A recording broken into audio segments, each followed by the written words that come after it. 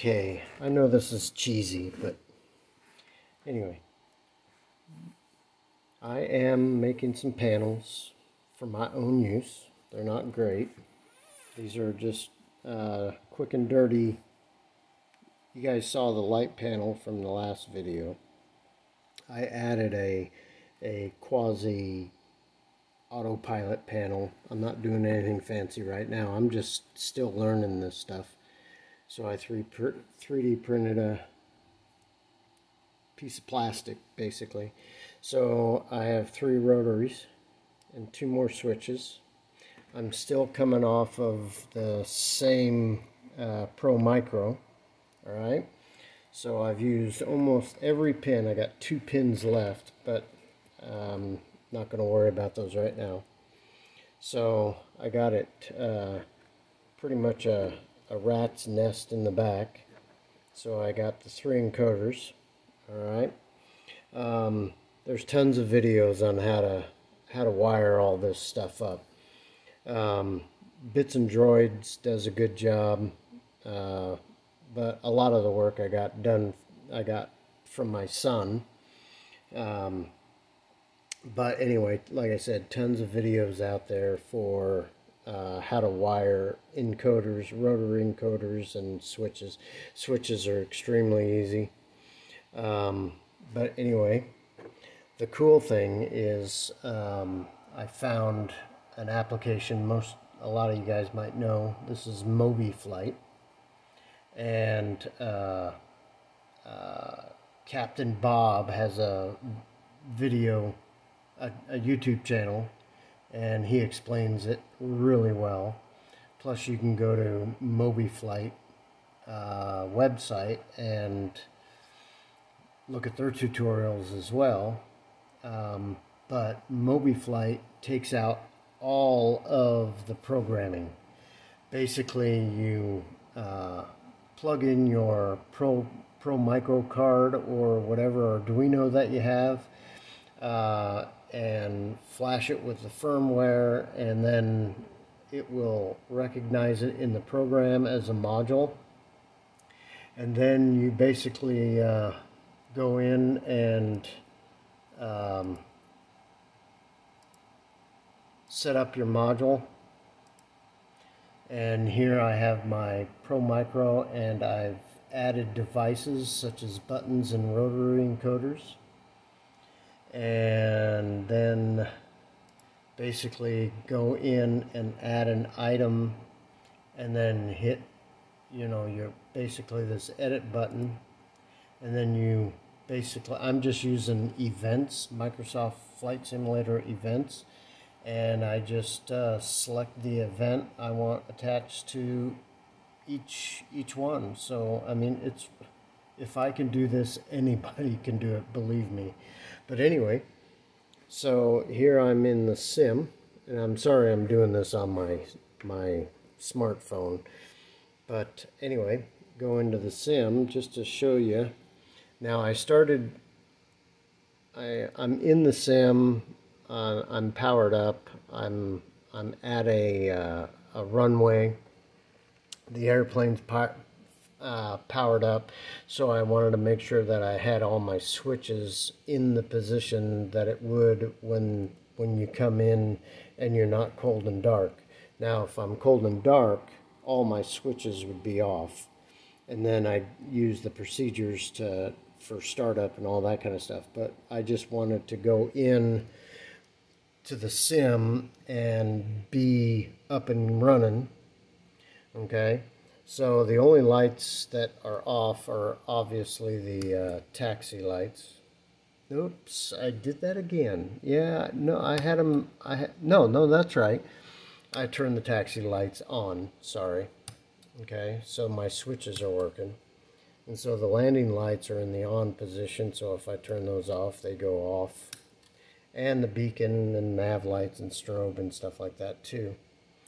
But I did the buttons a few days ago, and I wanted to concentrate on the Autopilot. So now I have an encoder for altitude, heading, indicated airspeed, and then each one has a push button as well for doing your holds. Okay, and then I got a flight director switch and I got an autopilot switch. So if we go over here to the sim, let's see here, there we go. So the flight director switch is in the on position since I started the airplane on a runway, but I can, now it's in sync with my buttons. I can turn my flight director off, turn it on, okay? And then for the rotaries, so here we have the altitude rotary encoder. So I give that a turn to the left or the right, and that changes. Now it's an altitude hold, so it's going to change to my current altitude, which is 900. But if I press the Alt key, the altitude rotary, it will hold your current altitude. And then same with heading, left and right. And then I have a hold, so that's going to change to my current heading, which is 278. And then I also have the IIS airspeed, and so I can turn that now. So now I don't have to hover over with my mouse and use my scroll wheel. Now I have tactile rotary switches, this is just for me. I'm not making this big old fancy thing. So anyway, so if you guys want to get into this, you know, pick up a Arduino. I was given these Pro Micros from my son for Christmas, and then he got me some switches and some potentiometers, and I went ahead and bought some rotary encoders. And so these switches are inexpensive. You know, I think a pack of 10 costs like $8. The rotary encoders for 8 of these cost me $12. So, and then 24 gauge wire, all that kind of stuff. And then learn all your pinouts for your Pro controller. And then I started using using the Arduino IDE to do some programming based off bits and droid stuff. But then I was introduced to MobiFlight, and it takes all the programming out. So if you guys want to create your own cheap cockpits, this is the best way to go. Now, I'm 3D printing my panel boards, but I didn't set my 3D printer on any high quality print. I just wanted quick and dirties for now, but used my 3D printers to make my panel faces, and then I'm getting ready to make a box that these actually slide into, so it's nice and neat. But yeah, I'm an amateur at my soldering and all that kind of stuff, so this looks like a rat's nest, but it actually works. So this quick and dirty cockpit probably cost maybe $40, you know, and MobiFlight is free. I do recommend donating it to them. They have a donation button because they make, this is open source software available to you.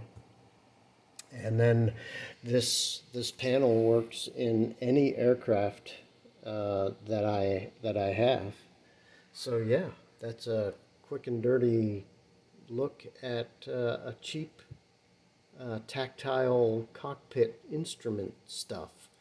All right, we'll see you guys later. Any questions, comments, put them in the field. See you later.